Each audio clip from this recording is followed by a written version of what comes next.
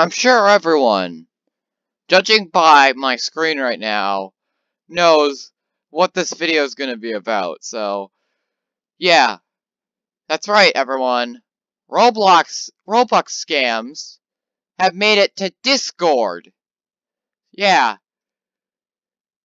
that's right. This overrated trend has actually made it to Discord. Who would fall for this? Seriously. Hey, how is the day going, Opaque Tulip 6428? Do you use Roblox to have fun? Yet, if you do not, I bet you I'm a noob because I do not. Please, can you earn? I'm starting to actually wonder whether this is a real person or this is just a bot. I'm thinking it's a bot, but please, can you earn with my registration? I'm sorry, this English is just so trash. Registration link, cause okay. Get a bit of what you, if you get. Yeah, guys, don't click on this link here. Don't do it. If this guy direct messages you, there's probably a few other people out doing this too. This is clearly a scammer. Because if we go here, they're not in any servers with me, and they don't have any friends in common. So clearly, this might be a bot. I'm not sure, but yeah, these scams are getting worse. So the lesson to learn in this video is don't fall for these scams.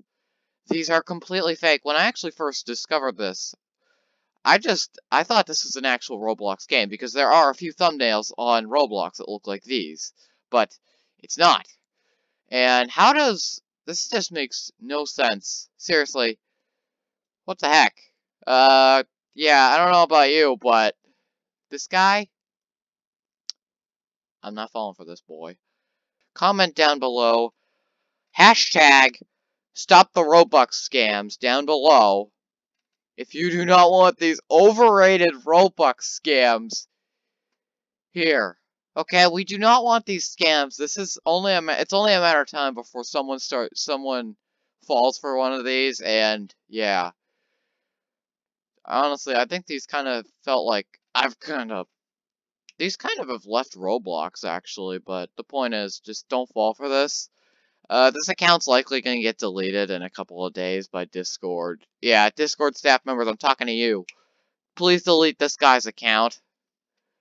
Because we can't have this guy going around the community threatening, not necessarily threatening, but scamming people. Yeah.